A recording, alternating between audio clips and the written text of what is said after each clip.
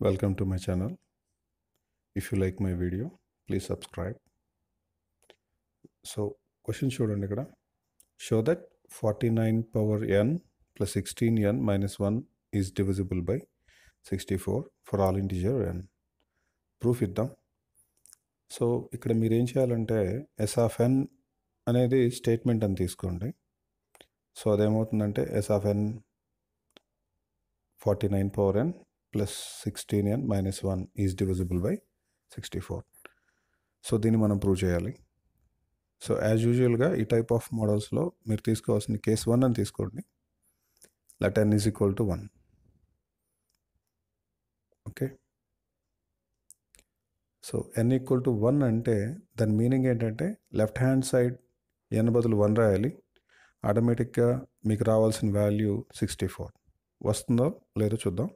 So 49 power n plus 16 into 1 minus 1 ఎంత అవుతుంది? 64. So ఏం రాయాలి? 64 వచ్చింది కాబట్టి అండ్ మనం ప్రూవ్ చేయాల్సింది 64తో డివిజిబుల్ అవుతుంది అని ప్రూవ్ చేయాలి కాబట్టి s of 1 ఈజ్ ట్రూ రాయండి. ఈ 3 స్టెప్స్ బాగా గుర్తుపెట్టుకోండి. నెక్స్ట్ కేస్ 2 రాద్దాం. కేస్ 2లో మీరు ఏమని రాయాలంటే assume that s of k is true. As it is ఈ స్టెప్స్ని ఫాలో అవ్వండి. Definitely will get 7 marks. So s of k ఏమవుతుంది? 49 power k plus 16k minus 1 equal to divisible అన్నాం కాబట్టి 64m లేదా m into 64 for all m belongs to z. అంటే దీని నుంచి ఒక ఈక్వేషన్ తెప్పించుకోండి. ఈక్వేషన్ 1 అనండి. 49 power k equal to 64m minus 16k plus 1.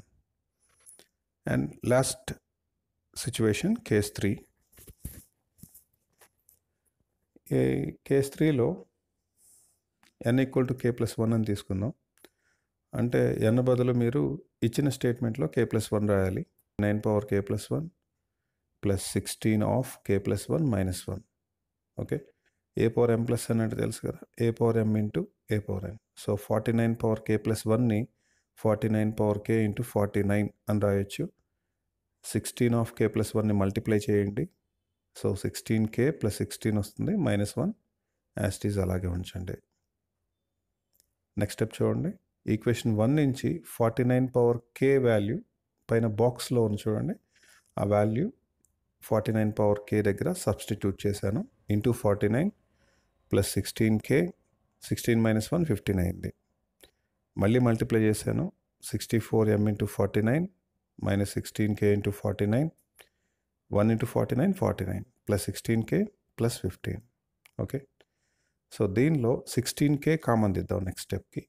First term అలాగే రాయండి. 64m ఇంటూ 49 16k కామన్ తీయండి. యారోస్తో చూపించాను. 16k కామన్ తీస్తే మైనస్ 16k కామన్ తీస్తే 49 మైనస్ 1 వస్తుంది. 49 ప్లస్ 15 64 అయింది. ఓకే, నెక్స్ట్ స్టెప్ కూడా 64m into 49 as use tick carry చేయండి. మైనస్ 16k 49 మైనస్ 1 అంటే 48 వస్తుంది, ప్లస్ 64. సో ఓవరాల్గా మీరు నెక్స్ట్ స్టెప్ 64 కామన్ తీసేద్దాం. అప్పుడు 49m from first term. Second term నుంచి 12k వస్తుంది. ఓకే, 16 ఇంటూ 48k కదా, దానిలోంచి 64 కామన్ తీస్తే 12k and last plus 1. Okay, so దీని మొత్తాన్ని ఈ బ్రాకెట్లో వాల్యూ ఏదైతే ఉందో ఆ మొత్తాన్ని కూడా క్యాపిటల్ M అనుకుందాం. 64 క్యాపిటల్ M, వేర్ ఈ క్యాపిటల్ M అనేది ఏంటంటే ఇది కూడా ఒక ఇంటిజర్ అవుతుంది. Okay, and last very very important step. ఈ స్టెప్ కూడా మీరు రాయాల్సి ఉంటుంది. Therefore s of k plus 1 is true for all n belongs to Z. And by the principle of finite mathematical induction, the given statement is